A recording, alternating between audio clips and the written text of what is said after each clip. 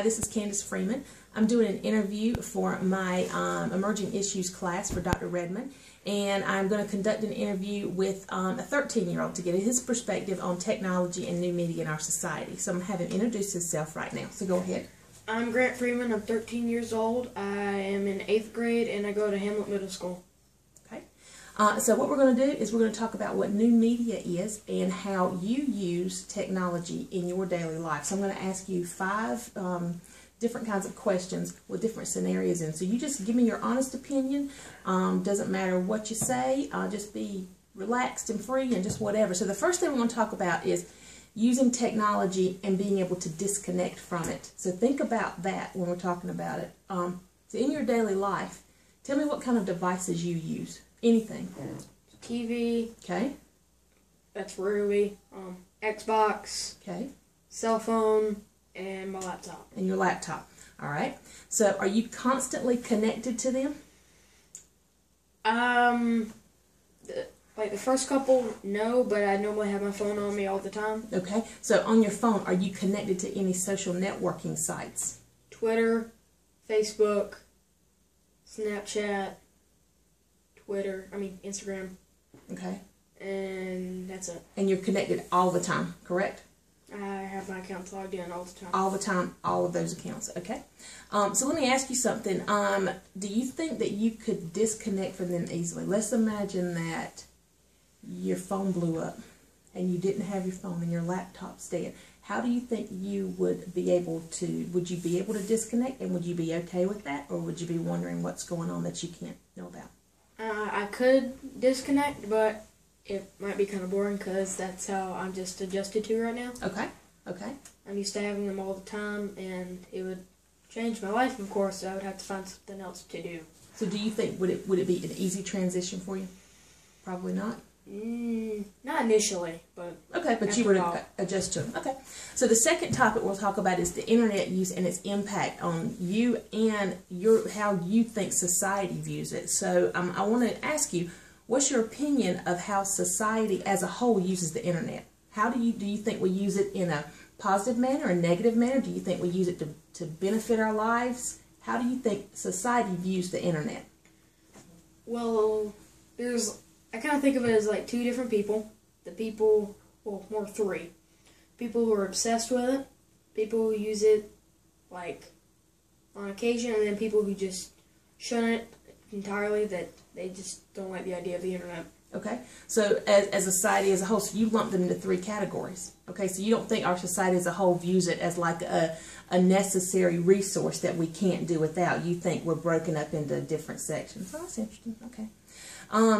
Do you think that we're connected all the time? And if we're connected all the time, how does that impact us as an individual? So if I'm connected to the internet all the time, do you think that makes me to be able to think on a higher level, or do you think that might adversely impact me in a social aspect?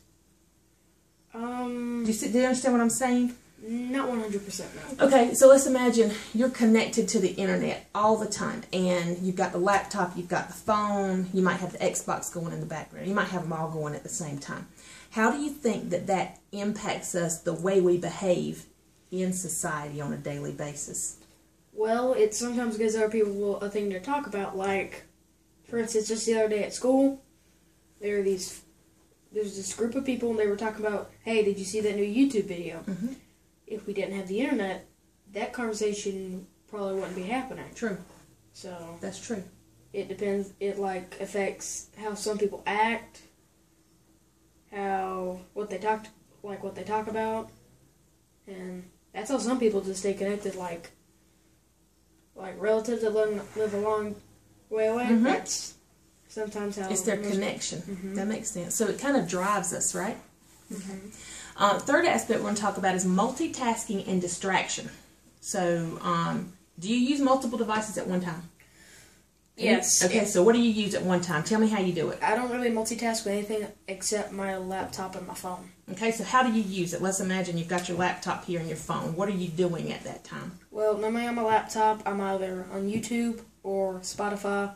And on my phone, I'm normally messaging or texting. Okay, gotcha. So let me ask you, when you're working on your laptop and you're working on your phone, let's say you're working on the paper on your laptop, whatever, and you've got your phone and you're texting. Does the texting ever distract you from your work? Sometimes, and then I'll glance back over to what I'm doing, and then I'll be like, "Oh crap, I gotta get this done." Okay, so you can pick up when you're being distracted, and you can rectify that problem. Is that what you're saying? That's good. Okay. Fourth one is the impact on education, and this is probably going to be huge for you because you're in a school that's very technologically advanced. Tell them about your school as far as what kind of awards you've gotten, and how the acclaims that you've been given. Well, I think it was back in 6th grade 2 years ago. Our school got a $2,000 grant for like each grade to have this large set of laptops for us to use in class.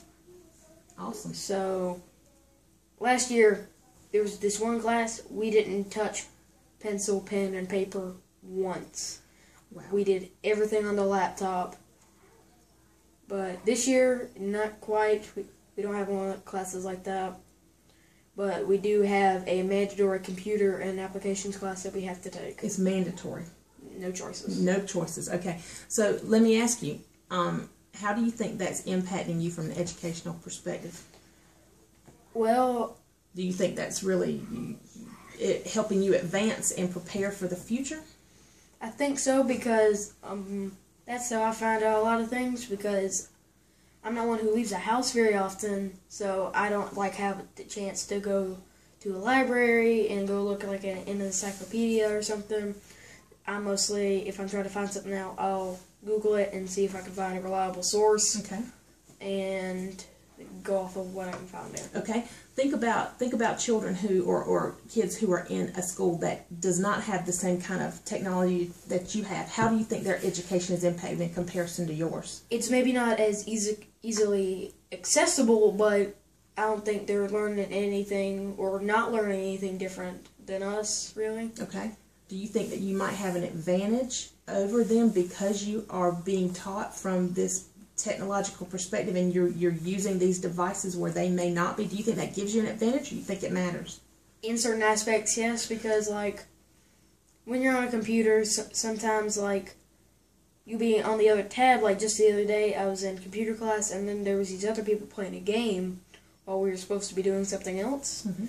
You can't necessarily be playing a game on the book. You're reading the book. Okay.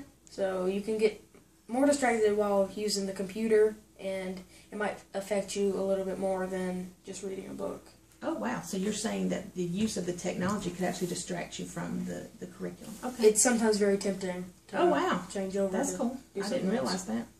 So this is the last topic, and this is talking about the evolutionary aspect that technology is having on human beings. And I've interviewed a person in their mid-30s who was raised in this technological age, but wasn't born into it. And I interviewed someone who was never born, was not born into it, was not raised in it, and has an aversion to it. Now, you were born into it. You don't know anything any different, okay?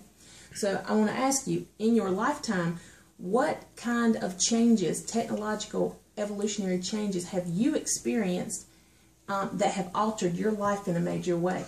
Have you experienced anything that's altered your life from a technological aspect? Have you been through any computer, internet, any kind of change that has made you do things differently in your life from a technological perspective? None that I can think of right off the top of my head. Okay, and that would make sense because you're a native to this. You're born into it. So let me ask you this. Going into the future, what changes do you anticipate in your lifetime within the next, you say you're 13, within the next 60 years? By the time you're 73, what do you think will have happened in society as far as technology? Oh, I can kind of see it taking off because we have companies like Google who are making cars that drive themselves, or right now, and it's 2014. That's wild. But we're talking about 60 years in the future. Yes. So just imagine all the possibilities if we already have cars that can drive themselves. I know. It's kind of scary a little bit. I'm thinking teleportation. Yeah. I hope so. Anything you want to add to this? All right. I really appreciate your time. Awesome. All right. Thank you.